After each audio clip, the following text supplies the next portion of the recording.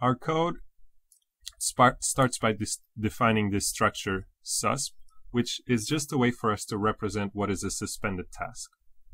As we know, when we do a yield, we want to say what are we yielding? Is it number 1? Is it number 2? Is it number 3? So what suspended is going to get is basically two things. It's going to keep the yield value, the yielded value, right? In this case, let's say 1 would be here. And then what is OK? OK is just going to be the continuation.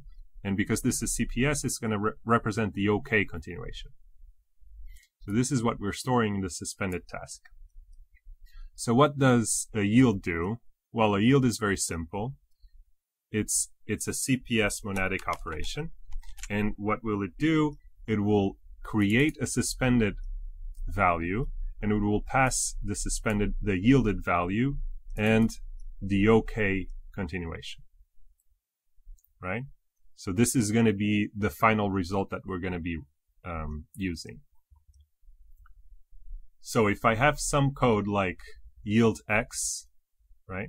And the Y is just going to be void always, so you don't really need to do anything with Y.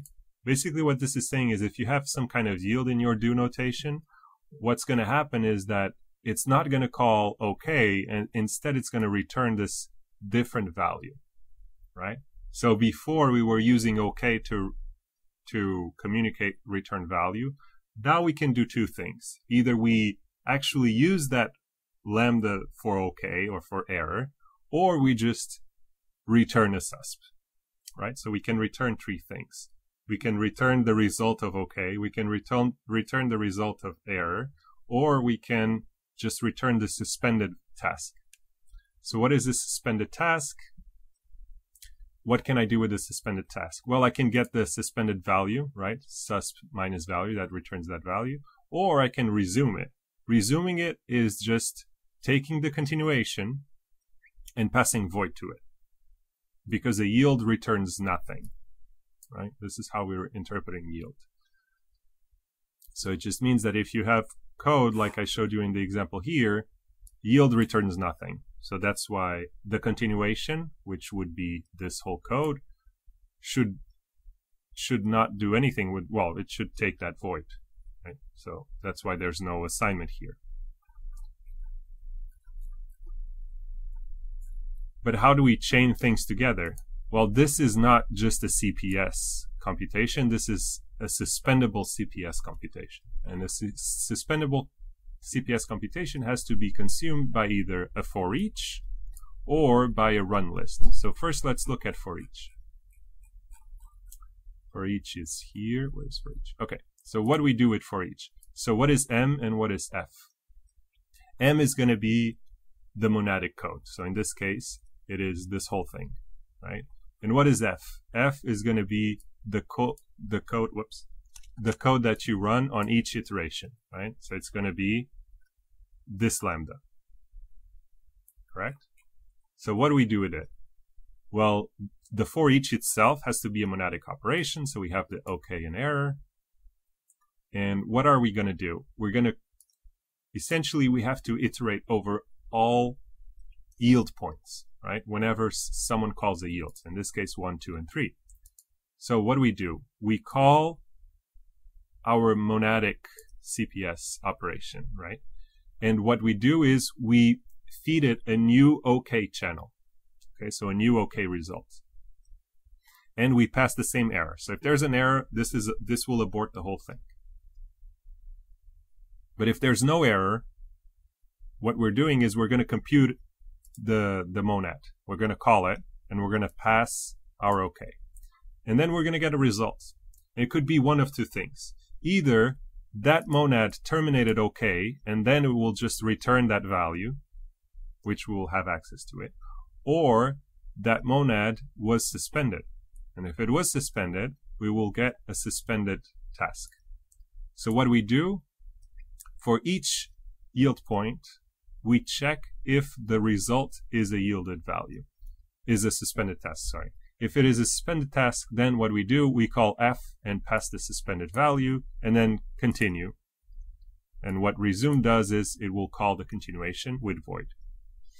Otherwise, we will we reach the end, so there are no more suspended points, and now we're ready to use the OK that was provided.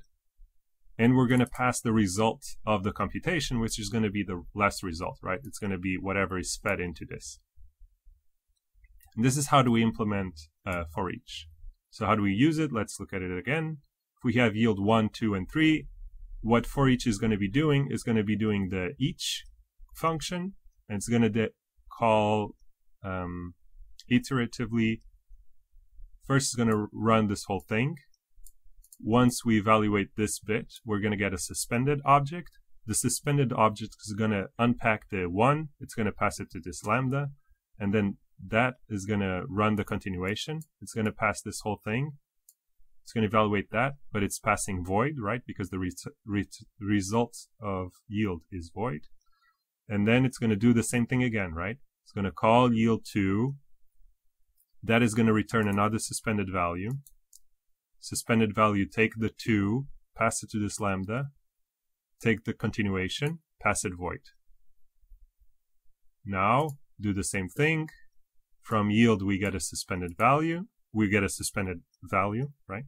The structure. And then we take the yielded value and we pass it to this lambda, which says got 3. And then we go back here. No more things. We just return whatever is returned by this string, which will go through that lambda, right? Which will then go here and we'll return it in the OK. And that's why return OK, you get the string that was returned by this. Right? So if I do hello world, I get hello world. Okay. But the crucial point here is just understanding intuitively what is going on here, and just know that this exists in JavaScript and Python and C#, this yield keyword. And finally, there's another thing, which is it would be very nice if there's this notion of yield to just look at it as a list, right? To just coerce the whole thing and store it in a list. Can we do that? Yes. So I implemented this toList thing that takes suspendable operation or suspendable continuation, and then what we do, we go over each one, and it works exactly like for each, but now let me show you. Now I can actually store the results, so I can convert this yielded computation, right, these 3 values, as a list, right? And then I'm going to run it. So let's see how this works. It's very simple.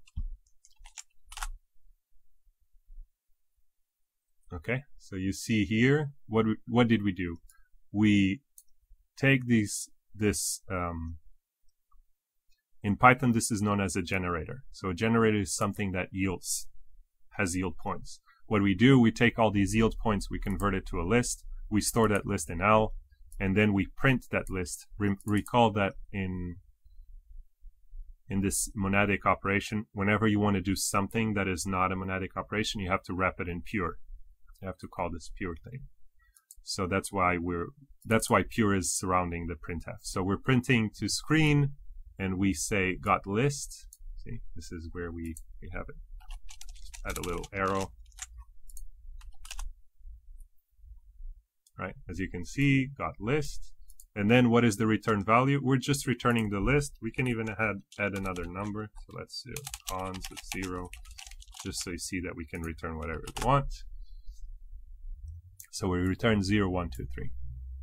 Okay, because the list that we got was whatever is yielded here.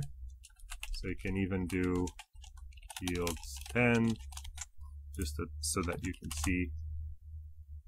Now I get 1, 2, 3, 10. And that's basically it. That's just to show you that with this abstraction of control flow, now we are able to add yet another feature without changing the language at all, just with the power of lambdas. And this is very powerful. This is what I think is very cool about the notion of monads and all that. Of course, you do need the syntactic sugar for do, just to make your code a bit briefer. But in general, it's really cool stuff.